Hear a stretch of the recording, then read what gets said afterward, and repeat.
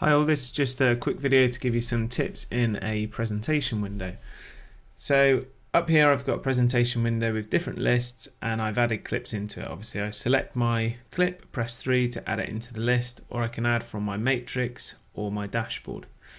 When I'm working on clips, what I want to do is double click and edit some information for them. So if I double click, I open up the register properties, and this is where I can come in and add some notes, add some clip draw animations, etc, etc.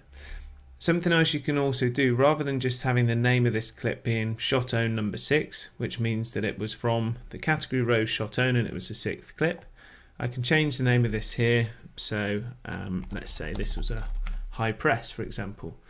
And just to make things clearer for me here, I could change the color. So I select the color icon here, go choose a different color, and I'm basically just changing things up there.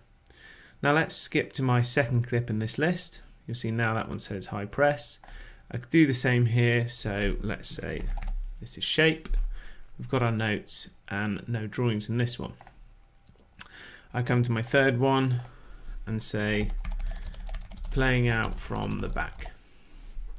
Okay, and maybe I have, this is a red color because this is how I want to change things up. Okay, so this is just a quick visual thing, but a useful tool that we can have in Nacsport is something called a presentation script.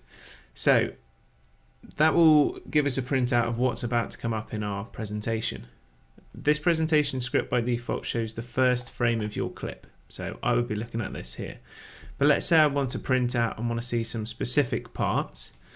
If I come to here, for example, and press this button here, which is my keyframe, I'm going to say set that as my keyframe for this clip. Okay, so I'm happy with that there. Let me just show you what that actually means. So if I click here on my presentation script and go notes and drawings, so I don't want the descriptors, I just want the notes and drawings. If I show this here, what it's going to do is show me the name of my presentation window, the name of that list that I've just created a script for, the number of clips inside it, and the total clip length. Now what I have is the first clip, and there's that color that I changed, the second clip, the third clip. This is the name of the clip, these are the notes inside of that clip, and this is the length of duration of that clip. Because this one I'd added some drawings, I can see a preview of those here. Second clip, the color, the name, the notes, the time. The third clip, the color, the name, the notes. But this part here, this keyframe, rather than it being the start of that clip, is that moment I specifically selected. So this presentation script, I would put it to PDF, then I can print that out and maybe hand it to my team.